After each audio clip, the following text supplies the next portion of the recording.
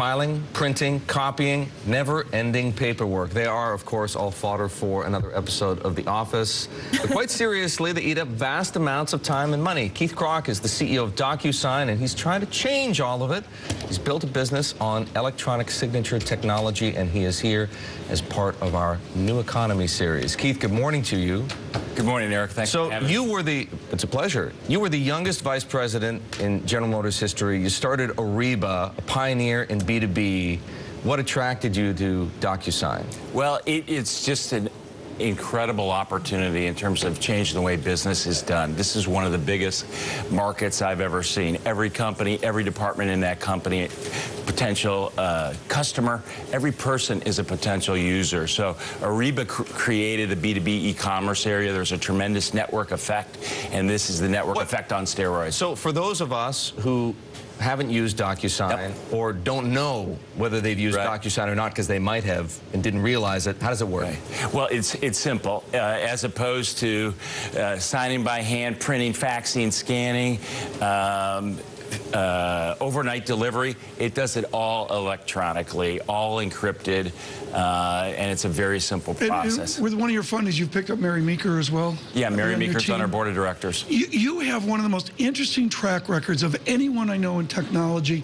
Everybody hits once. I mean, all these guys hit once, and, you know, they do this, they do that, they buy the San Francisco 49ers.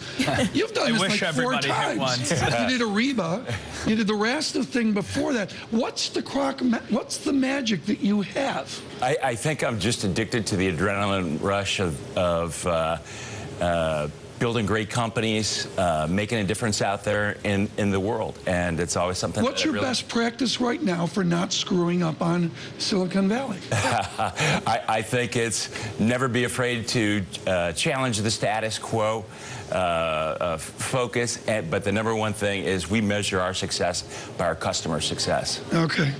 Mo Koifman of Spark Capital, you've seen a lot of companies.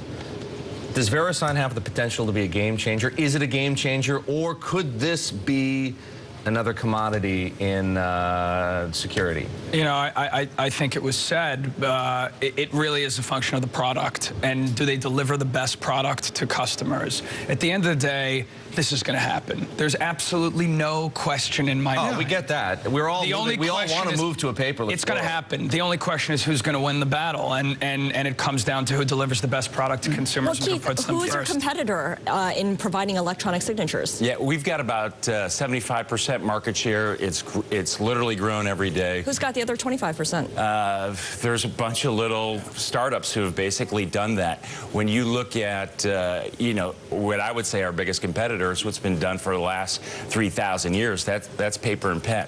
If you look at our business, we're a verb in the real estate business. I mean, if you're doing a real estate transaction, you'll be DocuSigning it. Financial services is huge. We have 11 of the top 15 Wall Street banks.